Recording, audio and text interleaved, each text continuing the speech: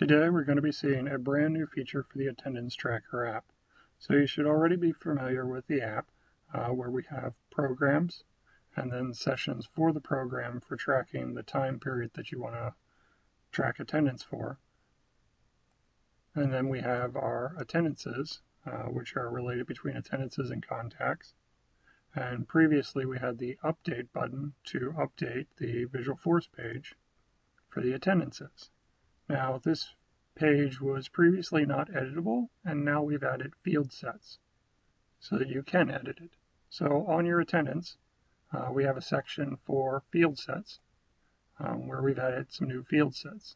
The AD field set will allow you to edit the fields shown on this page, and it will add them to the end over here after attendance date. So you do that by simply editing the AD field set and dragging fields onto the page, move them around, and then click Save. And now when we refresh this page, we can see that after the attendance date, we have our clock in and our clock out fields. And these are custom fields that you can create on your own and add to the page. However, some of you may think that all these extra fields are unnecessary and that you want to simplify the page. For those of you, we have a new button that you can add to the page, and you can, of course, remove the old buttons and just use this Update FS button for the field set. Now this page is much simpler. You can actually remove any of these fields. It's divided into three parts.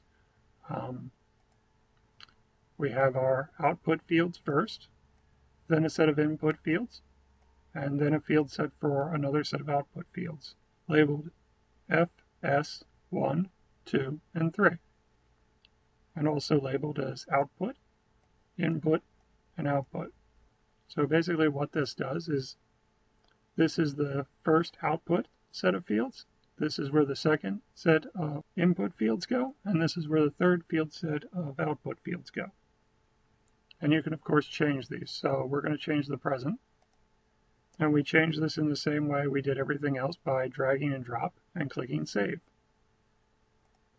So we've got days of the week, which you may have to track the number of hours that your kids are in class. And this kind of now looks like time and expense management, as I've noticed a lot of the schools are going that direction with their after-school programs.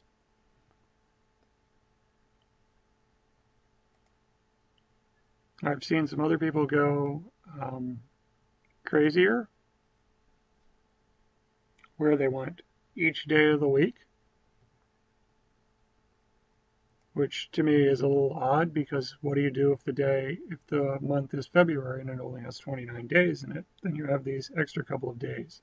But I've seen some of the competitors to this do that on campaigns and try and use like GridBuddy or something to get them an editable Visualforce page. Well, now we can do this. I personally find this a little bit confusing to keep track of the days of the week that way.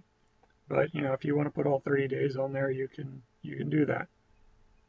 And again, we have our output field set, followed by our long input field set, and then more output field sets. And you can change the fields in the output field set as well as the input field set. You don't have to just change the input field sets.